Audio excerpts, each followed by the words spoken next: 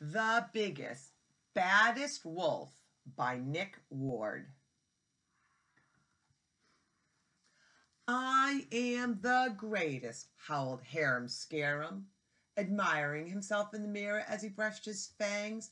I am the biggest, baddest, hairiest, scariest wolf in the city.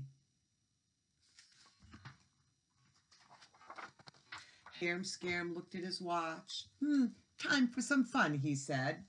Harum Scarum's idea of fun was to scare people. After all, he was the biggest, baddest, hairiest, scariest wolf in the city. Have I got everything? He wondered aloud, patting his pockets. Money, mints, teddy. Oops, where's my teddy bear? No one knew that Harum Scarum had a teddy bear and that he couldn't go anywhere without him. Ah, there you are, he cried, giving Teddy a big, wet, wolfy kiss.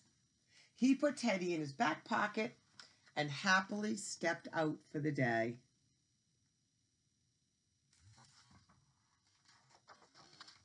First stop was the park, where Harum Scarum had some fun scaring all the little children playing on the swings. Run, little children, run, or I'll eat you up, he howled. Eek, they screamed and ran away. I'm the biggest, baddest, hairiest, scariest wolf in the city, he cried out after them. Harum Scarum moved on to the bus stop, where a group of old people were waiting. Run, old people, run, or I'll eat you up, he hollered. Eek, they screamed, and toddled away all the way home. I'm the biggest, baddest, hairiest, scariest wolf in the city, he called after them. For the rest of the day, Harum Scarum worked very hard at scaring anyone he could. He startled the skateboarder. He petrified the builder. And he made the street jugglers jump. Now, this is what I call fun, he said.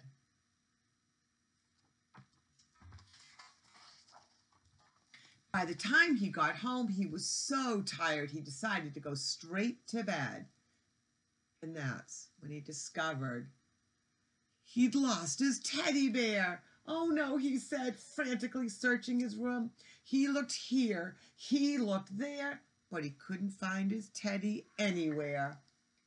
Harum Scarum crawled sadly into bed. He tossed and he turned, but he couldn't get to sleep without his teddy bear to cuddle with. The next morning, Harum Scarum was a nervous wreck. I have to find my teddy bear, he wailed, and he hurried outside without even brushing his fangs. He paced the streets.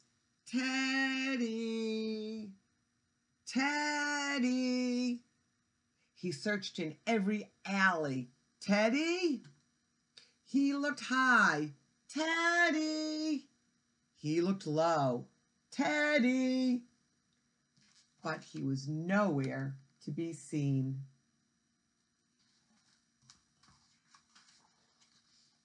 Finally, Harum Scarum arrived at the bus stop. Excuse me, have you seen my teddy bear?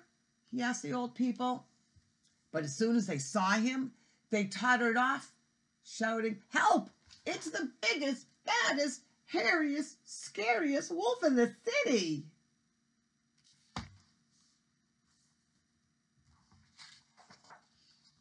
Harum Scarum went to the park. Excuse me, he began, but the little children all ran away, shouting, Help! He's the biggest, baddest, hairiest, scariest wolf in the city! Oh, Harum Scarum sighed, and a tear rolled down his cheek. But just then he noticed a little boy left playing on his own, and he was playing with Harum Scarum's teddy bear.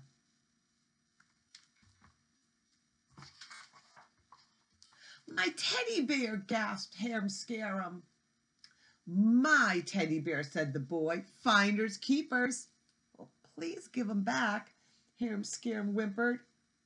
I'm the biggest, baddest, hairiest, scariest wolf in the city. Well, you don't look scary to me, said the little boy. Please, cried Harum Scarum. I'll do anything to get Teddy back. Do you promise to do exactly what you're told from now on, said the little boy. Of course, he said.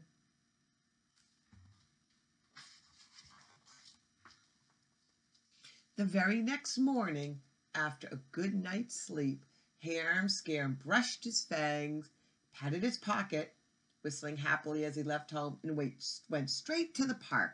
Hurry up, cried the children. We're on the swings. Come and push us. Coming, called Harum Scarum with a smile as he trotted toward the children.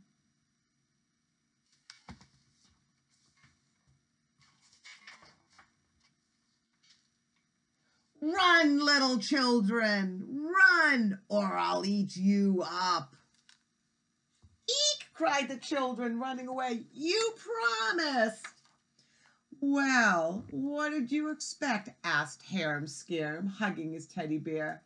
You should never trust the biggest, baddest, hairiest, scariest wolf in the city.